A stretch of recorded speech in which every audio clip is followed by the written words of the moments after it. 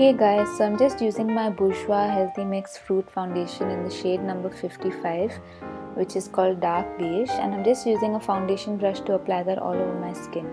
I'm making sure that I use the brush to apply the foundation on my ears and behind my ears, as well as all the way down to my neck.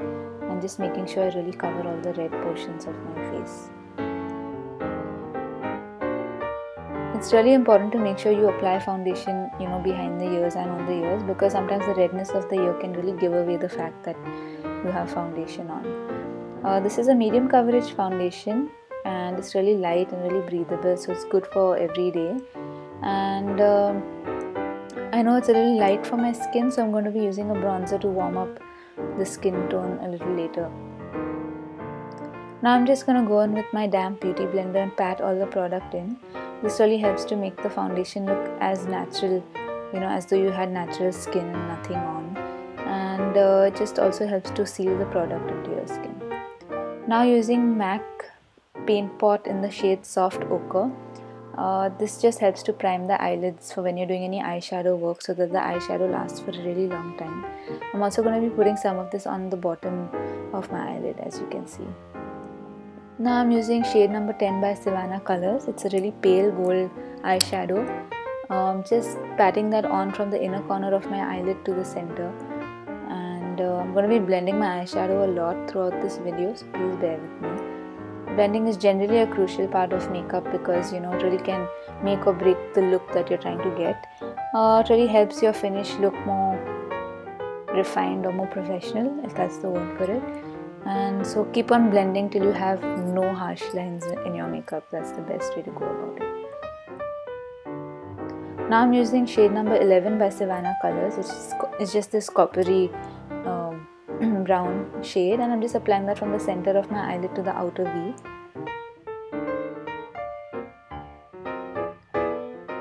Using the patting motion of the brush helps to really deposit a lot of product and give you really intense pigment and color, whereas when you swipe the brush across your eyelid, it kind of gives you more of a sheer finish.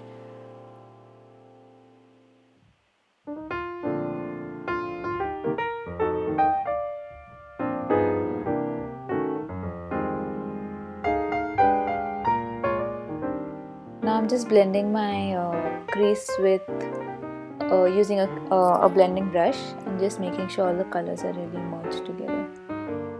Now I'm taking this color 849 by In Color. It's a beautiful purple, and I'm just using a pencil brush to add that to the outer V of my eyelid. It's okay if you don't get this perfectly, because you're going to be blending your eyeshadow a lot, and you can always clean up the outer V and make it look sharper by just using a little foundation and cleaning up the outer area.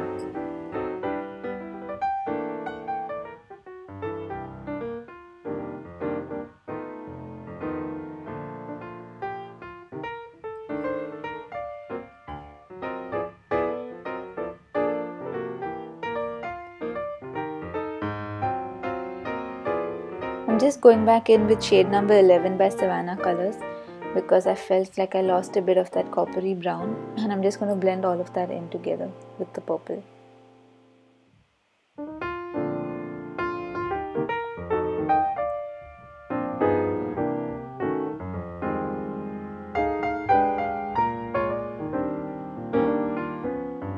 Now I'm just using this earth tone palette by Savannah Colors 02, and I'm taking the shade number 3, which is this really pale brown, and I'm just applying that all over my crease, and that's just going to help to soften some of the harsh lines,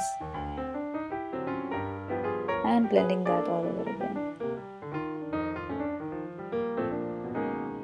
Now I'm taking this grey shade by VOV and just kind of smudging that on my bottom lid.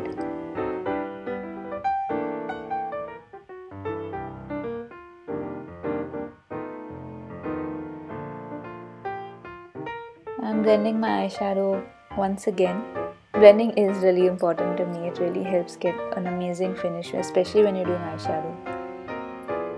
Now I'm just using my Revlon Color Stay waterproof eyeliner in Black is Black and just adding that to the upper waterline This really helps to give the illusion of thicker eyelashes and really bring out the color of your eyes.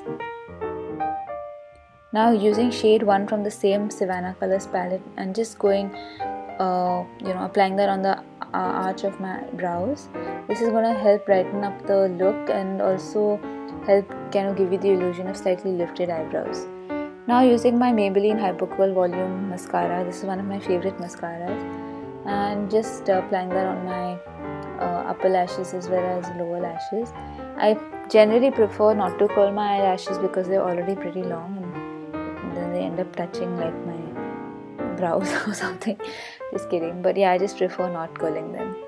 Now I'm just using this flesh colored pencil by Oriflame, and it's not white. I know sometimes people think flesh colored, I don't know, is white or something like that, but it's really a flesh colored pencil, and that's just going to help kind of give you more of an open eye, eyes look a little bigger and a little brighter.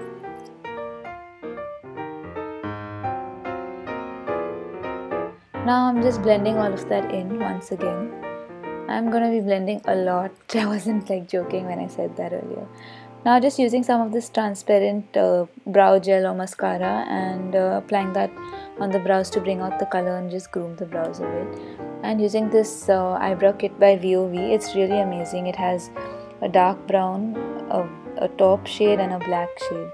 And just running that through my eyebrows. I always like starting from the outer corners of my eyebrows because generally eyebrows tend to be a little thicker towards the ends and kind of a little sparse at the beginning. And when you're doing your eyebrows, it's important to keep that in mind so your eyebrows don't look too fake. And just sealing all of that color in with the transparent brow gel. Now going in with the NYX Confessions of a Tanaholic bronzer and just applying that on my cheekbones. And also going to be using that on the temples of my head and on the upper portions of my head and all the way down to my neck as well, just to warm up the tone of my foundation a bit.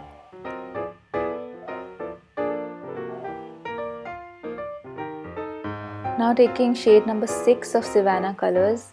The reason I did this is because I felt the earlier highlighter shade was a little too white and this was a little on the yellow side, and I really liked that. Now I'm just using this blush by Essence. I think, if I'm not wrong, it's the shade Natural, and I'm just using this highlighter shade by Savannah Colors. It's a shimmer brick by Savannah Colors, really great one. And now just going over with a nude lip pencil. I'm just applying that very roughly over my lips. This is gonna help, if I'm putting something over my lips, this is gonna help seal that color, and so even if the lipstick or the gloss that I used fades, the color still remains. I'm just using now the matte lip cream by Miss Claire. These are really amazing. This is in the shade 14, and then I'm also going to be going in with shade number 2 to kind of have this ombre effect. I'm going to just apply that on the center portions of my lips. As you can see, this is shade number 2, and just roughly blending that in with my fingers and just kind of redefining that line with the pencil again.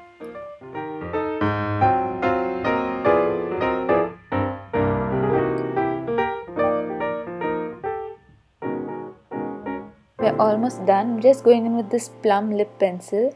I just love the combination of these 3 colors, and just gonna blend that with my finger. So this is the final look. I hope you guys liked and enjoyed this tutorial, and if you all did, please like and subscribe. Thank you.